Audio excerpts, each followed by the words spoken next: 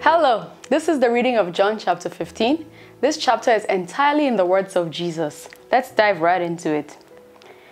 I am the true vine, and my Father is the vine dresser. Every branch in me that does not bear fruit, he takes away. And every branch that bears fruit, he prunes that it may bear more fruit. You are already clean because of the word which I have spoken to you.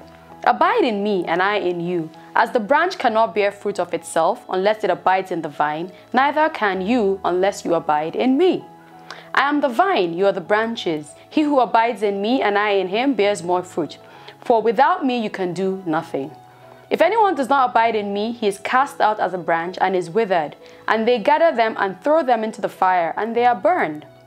If you abide in me and my words abide in you, you will ask what you desire, and it shall be done for you.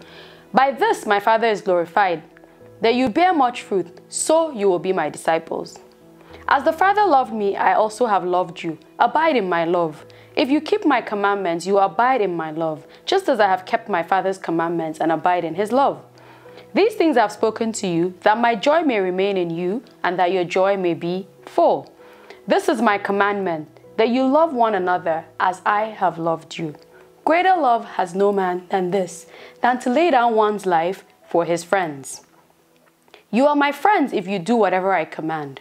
No longer do I call you servants, for a servant does not know what his master is doing. But I have called you friends, for all things that I have heard from my Father I have made known to you. You did not choose me, but I chose you and appointed you that you should go and bear fruit, and that your fruit should remain, that whatever you ask the Father in my name, he may give you. These things I command you, that you love one another. If the world hates you, you know that it hated me before it hated you. If you were of the world would love its own. Yet, because you are not of the world, but I choose you out of the world, therefore the world hates you. Remember the word that I said to you, a servant is not greater than his master. If they persecuted me, they will also persecute you. If they kept my word, they also will keep yours. But all these things they will do to you for my name's sake, because they do not know him who sent me. If I had not come and spoken to them, they would have no sin. But now they have no excuse for their sin. He who hates me hates my Father also. If I had not done among them the works which no one else did, they would have no sin. But now they have seen and also hated both me and my Father. But this happened, that the word might be fulfilled, which is written in their law. They hated me without a cause. But when the Helper comes, whom I shall send to you from the Father, the Spirit of truth, who proceeds from the Father, he will testify of me.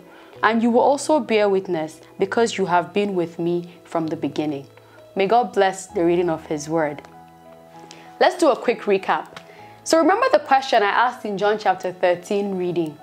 We see here that Jesus defines as love, which is laying down one's life for one's friend. That is what he calls greater love. Then we also see in verse 3 that the spoken words of Jesus makes clean. Also, there are some principles here for receiving from Jesus and the Father.